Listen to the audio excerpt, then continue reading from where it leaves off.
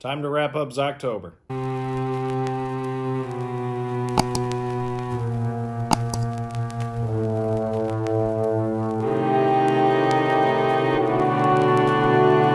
Alright guys, welcome back to my channel. I'm Zach with Zacks Books, and welcome back to Zocktober. This is day 30. We've got one more video coming out tomorrow.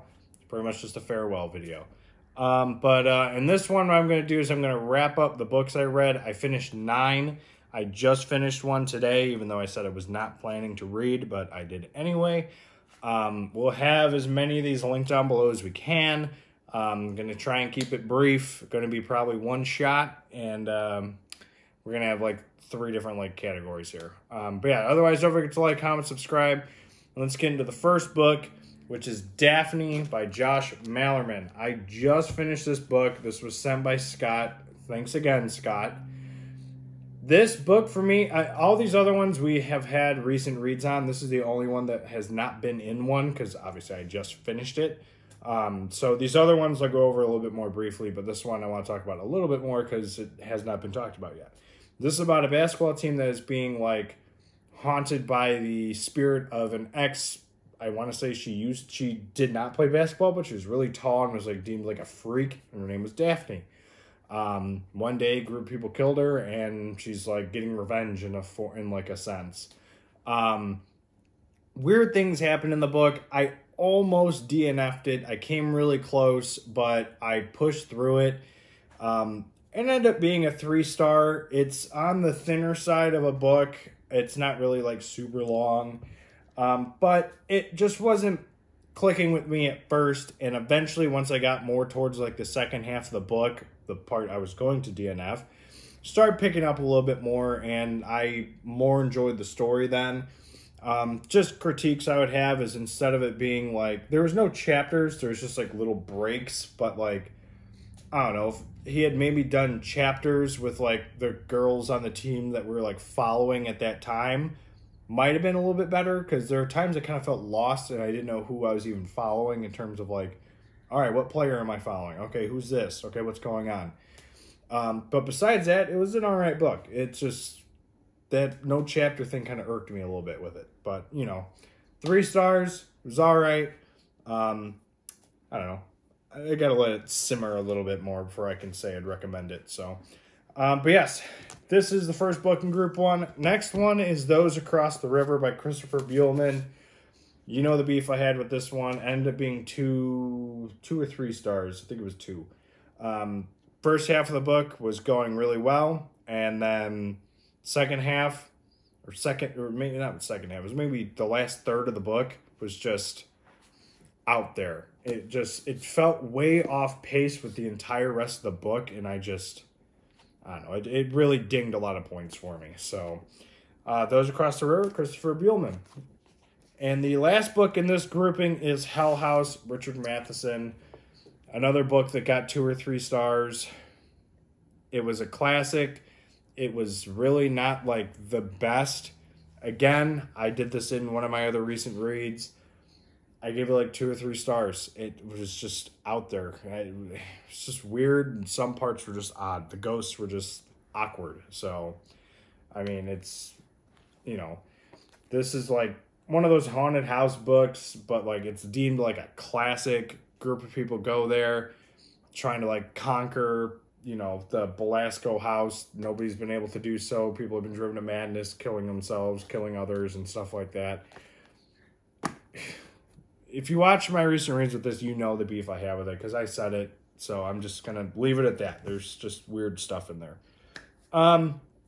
Next grouping I've got here are short books. Ones I enjoyed, but just kind of small. More scary stories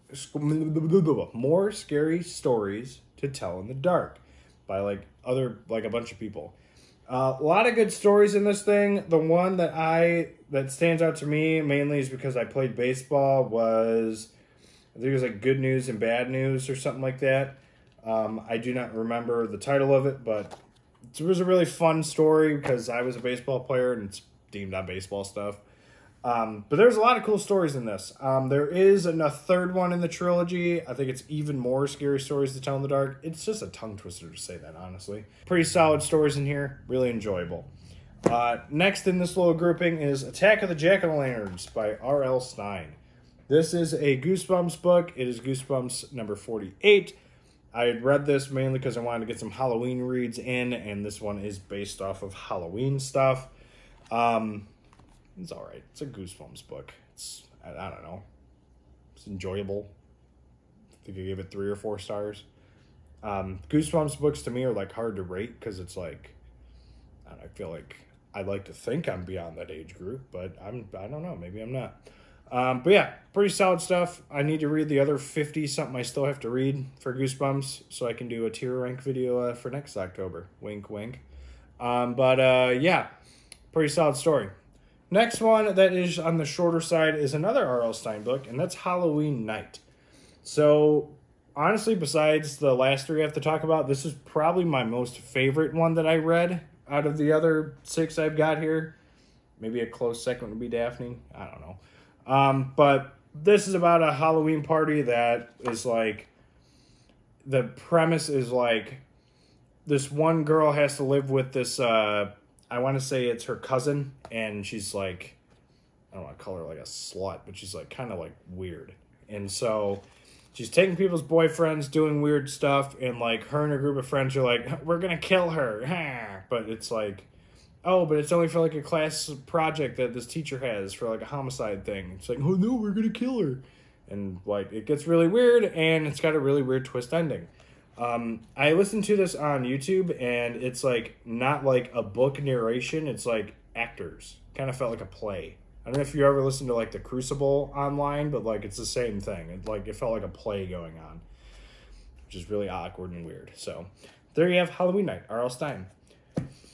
And that leads me to the next 3 books. The last section I have is the Stephen King section. I reread 3 books this year, all of which got progressively better, except for one of them, which I did a recent reads on this. Check it out up here. Did it for Zactober. It'll be up here somewhere. Check it out. Carrie is the first one I did.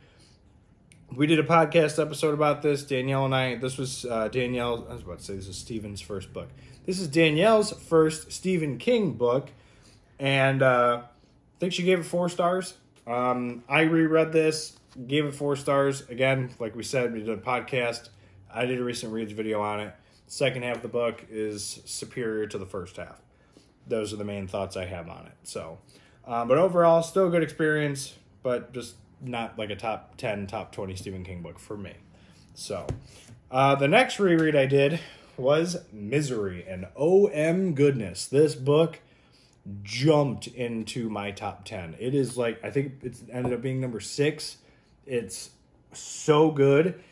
I had beef with it the first time around because of the whole like interludes of like following Paul Sheldon's like writing of like the new Misery book, but like this time around I didn't even focus on it. I didn't care. I just kind of blanked out when it came up and just listened to the rest of it, and it definitely made the experience better. Very good book, 5 stars. Such an amazing book, like OMG. The last book I'm going to talk about is the one that I was most anticipating to read this October. The big boy that is It. And it definitely, pun intended. That's the funny thing talking about this book. Anytime you say it, it's just like it. It? Yeah, it. Whatever. I'm tired. Okay, so this book is another 5-star. It got out of 3rd place in my top 10 Stephen King, got into 2nd place. If you have not seen that video, I'm presuming by me saying that you know what's in 1st place, whatever. If you haven't seen it, though, check it out. We'll link it down below or up top, or Danielle will do her thing. But pretty much just as good as I remembered it. It's such an amazing book. Again, only beef I have with it is the thing near the end. Everyone knows what I'm talking about at this point. But if you haven't read it, yeah. Yes, still a really solid book. Still love the story. Awesome things happen in this book. Yeah, so there's it. All right, so there you have the 9 books I was able to conquer this October. I did start a 10th, did not finish it. I'm sorry if you were anticipating Autumn Crow, I did not finish it this year. Maybe I'll do it in November. I don't know. Might happen. Yes, remember we are doing a giveaway still. The last day will be tomorrow, Halloween. The parameters are in a video I did with Danielle. So go back and check that out. We'll link it somewhere in here so you know what you got to look for. In that video is also the ways you can enter. Besides what we say in the video, there's like 6 other ways you can enter. So we'll pick the winner eventually. It'll probably be announced. The first video in November we eventually will get to. I think we're going to announce the winner then. So, but it's going to be a little bit before we do that. We'll talk about that tomorrow. But yes, we also got the podcast. Check it out down below. Bookstagram, check it out down below. Danielle's channel, check it out down below. And all the other stuff down below. This has been fun. I'm going to wrap it all up tomorrow. Don't forget to like, comment, subscribe. Let me know what you read for October, whatever you want to call it, whatever. We'll see you guys tomorrow. Later.